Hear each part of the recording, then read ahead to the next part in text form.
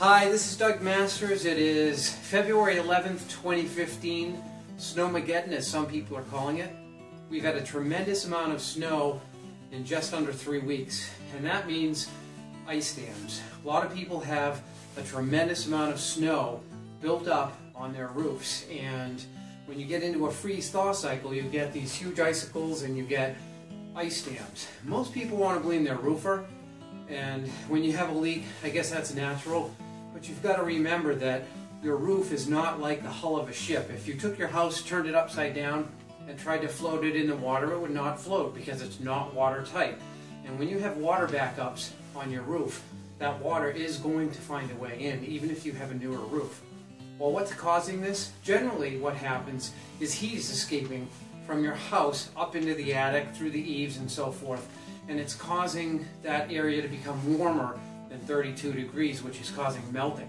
As that snow melts and becomes water, it comes down toward the soffits on your house, where it's actually colder and refreezes, and that's when you get these giant icicles and ice backups in the gutters and beyond. And when that water keeps coming down from the higher parts of the roof, it has nowhere to go, so it finds a way through. Well, how do we know this? Let's go take a look at a garage. This is a house, there's heat inside, there's melting going on. If you take a look at a garage, you'll see virtually no icicles because it's an unheated area. So here's a garage. You'll notice there's no icicles because there's no heat source inside. There's no heat escaping up through the roof. There's no melting. There's no ice dams. So what you want to do is, in the short term, clearly clean off your roof. There are companies out there that offer that service. Masters Touch is not one of them. Feel free to send us an email and we'll see if we can refer you. But more importantly, you want to think long term. What is causing this?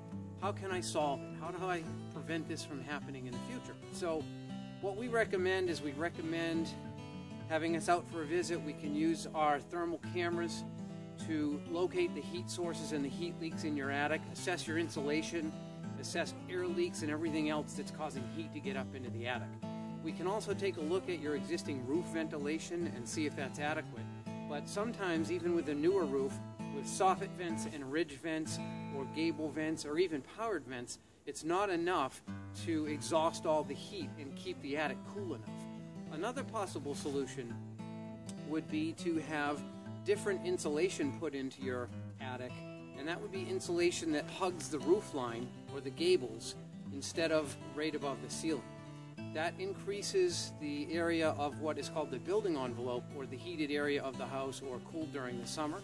Great advantages of that: it makes your roof last longer, and it really should tighten up that area and prevent ice dams from happening. So there's a lot of different ways, but you want to really use building science to figure out what's going on.